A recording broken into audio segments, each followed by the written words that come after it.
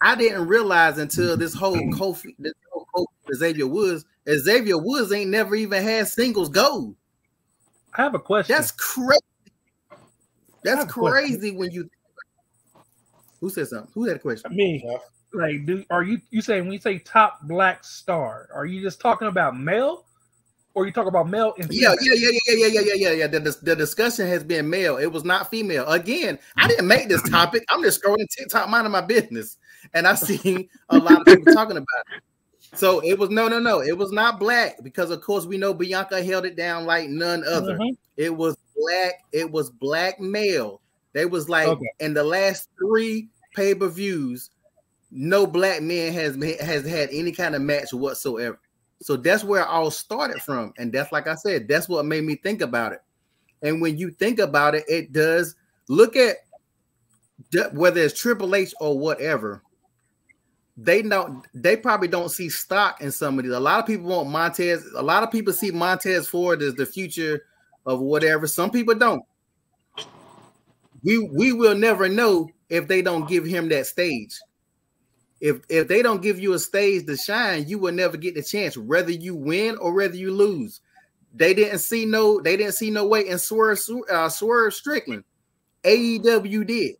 And look at what's going on with him now. He never would have seen that at WWE. So it's a matter of them seeing, giving people these opportunities. Everybody else seems to get opportunities. Let me say this. How many opportunities has Karrion freaking Kross had in the past 2 years? Karrion Kross is trash. He has not done anything. He has not done anything.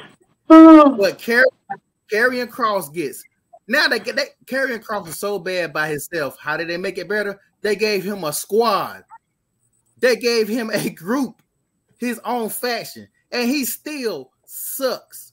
So you got to ask yourself. They haven't put him in position to be like a top guy to take away spots, though. Karrion lives in the undercard. If anything, I'd argue after working with Xavier Woods, that's the reason we're getting this heel Xavier Woods is because of that story, which is pushing what they hope to be a black star. Again, they've been building it for months. All of that is hypothetical. You know why it's hypothetical? Because Xavier Woods is not going to be. They're not going to invest in Xavier Woods being a big, huge star. He will be a star. They haven't invested in him every week for about the last 8 weeks. TV time is an investment. TV time is an investment. This very obvious storyline that everybody knows is coming. Everybody has an obvious storyline. Everybody has an obvious storyline. You want wrestling in this First of all, order in the damn court.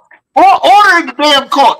I didn't cut you off. I didn't cut you off when you were talking. I let you talk all your shit. Okay. Let him be finishing points, and then the jury can go ahead and chime in. But go ahead, Pete. It boiled down to no matter what anybody had to say. And again, this is not my topic. This is what a lot of people are talking about right now online. Is there isn't number one, there ain't no black star there ain't no black superstar. There's black stars, there are not no black superstars. In the upper echelon, there is not nobody who look like me up there right now. I'm not saying that's going to change, but what is it going to change? Xavier Woods all of a sudden going to be wrestling for the belt and the world belt in a couple of weeks against Seth Rollins or somebody? Let's be honest. No, he's not. Is it going to be Kofi? Kofi had his chance. They never going to let Kofi get up. Who's a guy that right now, some of y'all think Carmelo Hayes will eventually be up there. Carmelo Hayes is going to be a great mid-star. He's not going to be a superstar.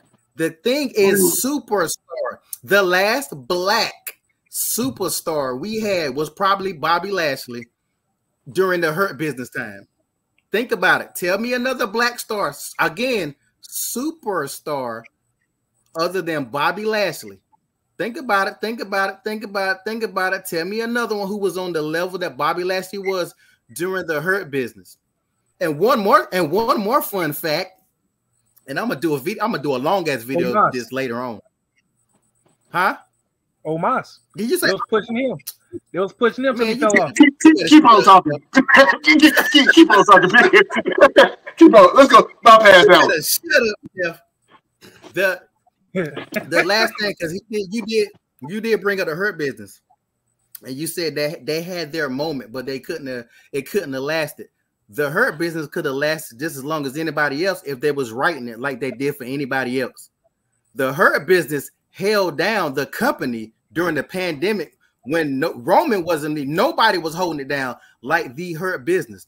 So how do we celebrate the Hurt Business? We'll break them up. And then my last point: the Hurt Business consists of a champion who was Bobby Lashley, 2 minions, which was Cedric and what's his damn name? I forgot. What was it? Sheldon. And you had a mouthpiece that was MVP. They destroyed that, and then what did Roman get? They gave it to Roman. Roman, who is a head champion, he got 2 goons with Jimmy and Jay, and he has a mouthpiece with Paul Heyman. You can say, you're crazy, but you can't look at the parallels and say there ain't no argument in that, because once the Hurt Business was gone, later on the bloodline came up. So I rest my case. 2 years later, unless anybody can tell me a black superstar we have right now. If you can tell me, do you watch NXT? Can I cross? All right, so hold on.